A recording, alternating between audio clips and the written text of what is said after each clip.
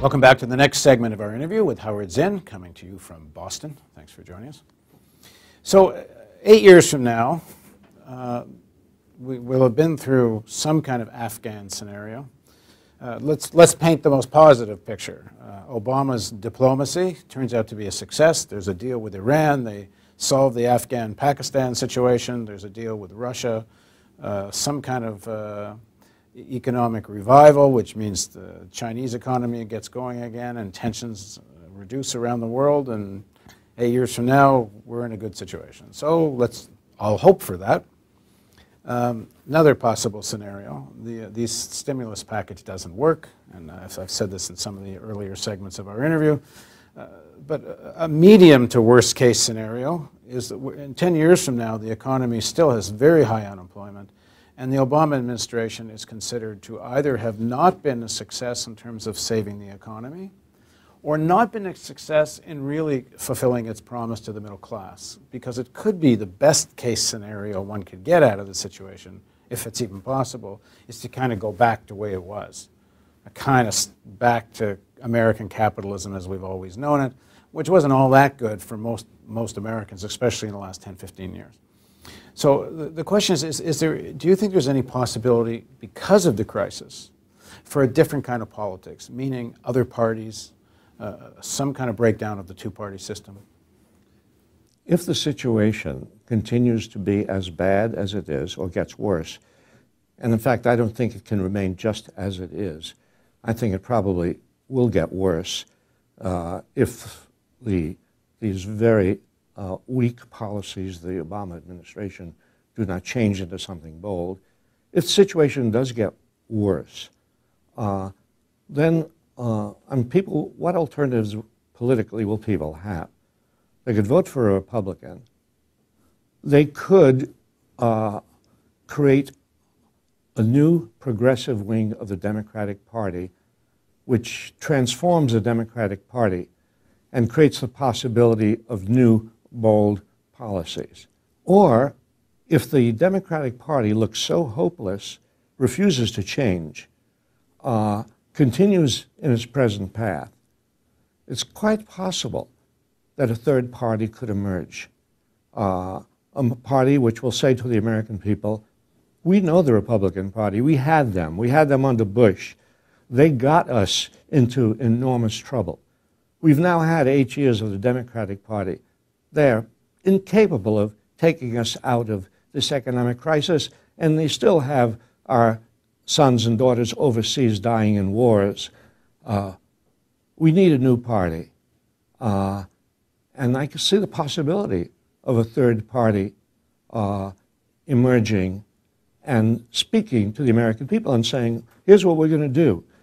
We're going to get our young people out of wars. We're going to stop war. We are going to cut down the military budget to the point where it's simply a defensive operation. We have not defended ourselves. Despite the fact we have a Department of Defense, every war that we have fought since World War II has been an offensive war, an aggressive war. We are going to create free health care for everybody. We're going to guarantee jobs to people who lose their jobs. We are going to guarantee adequate Social Security for older people. We are going to guarantee that people who want to go to college and who can't afford it will be able to go to college. These are the things we promised to do, and we have the money to do it, and we can show you where we have the money to do it through a new taxation policy and through the cutting down of the military.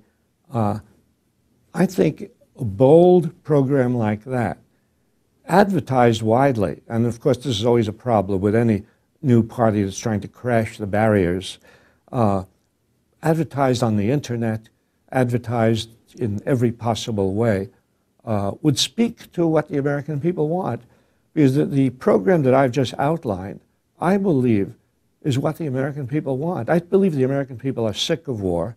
I believe the American people, and they've shown this in poll after poll, want a government-run health system. I don't think the American people are as afraid of big government as the leaders of the Democratic and Republican Party are. So I think a new party that speaks very boldly and clearly in simple language to the public and presents to them a program which they've been waiting for and which neither party has given them. Such a party could succeed. What does it take to get there? Huge amount of organization, huge amount of education, and a deteriorating situation. There's an interesting convergence on some issues with this section of the population that's been in the Republican Party or on the edges of the Republican Party, best represented by Ron Paul, who on a lot of foreign policy issues are very much in agreement with the progressive left. And in fact, if anything, Ron Paul even goes a little further. I mean, he's called for closing all foreign military bases.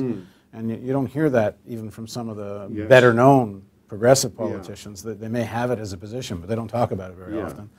Paul's talked about cutting down the military budget. In a whole range of international issues, there's a lot in common. Now, when you get to domestic economic issues, there's a tremendous divergence on most economic issues.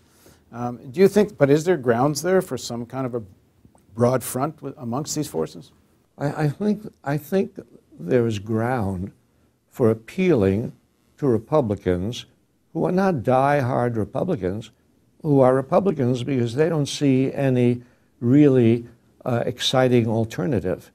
And I think there's a very large number of Republicans who are with Ron Paul's idea of no more war, no more militarism, no more foreign bases.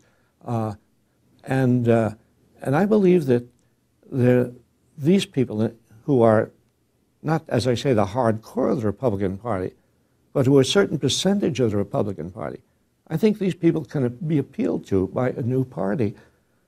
You know, many polls over the years have shown that when you ask Americans to classify themselves as Democrats or Republicans or independent, huge number of them classify themselves as independent.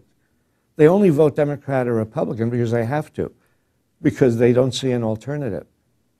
And so the problem is to present to them a viable, attractive alternative. Well, we will see how this 8 years unfolds. Yes. Thanks for joining us, Howard. Thank you. And thank you for joining us on the Real News Network.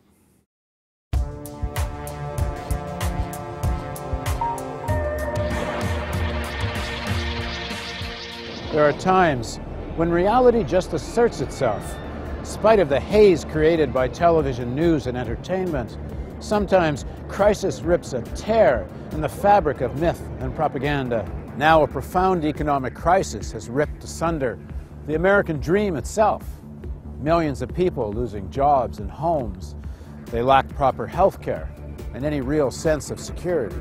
Since 2001, workers' wages have fallen or remained stagnant, even though worker productivity has risen almost 33%. By 2006, the top 1% of households were receiving 23% of all pre-tax income, more than double what it was in the 1970s. It's the greatest concentration of income since 1928.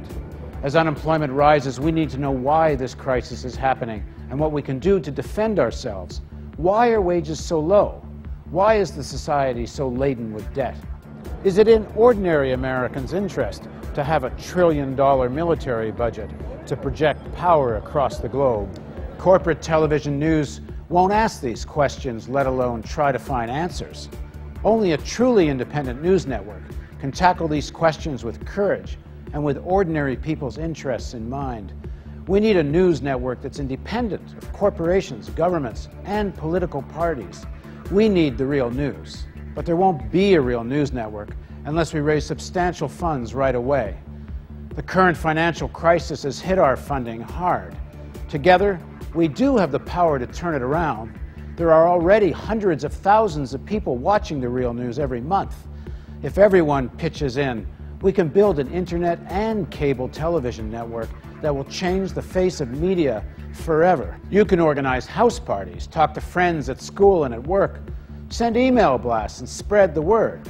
Distribute this video to everyone you know. Pick up the phone and call a few friends and suggest they visit therealnews.com.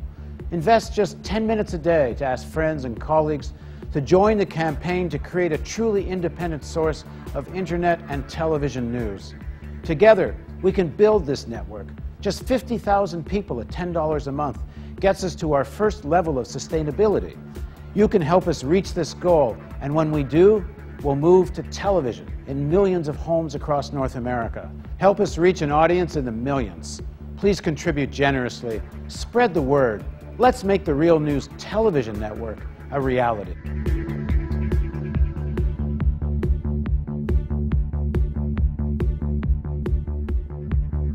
Your tax-deductible donation makes it possible. Please contribute at therealnews.com.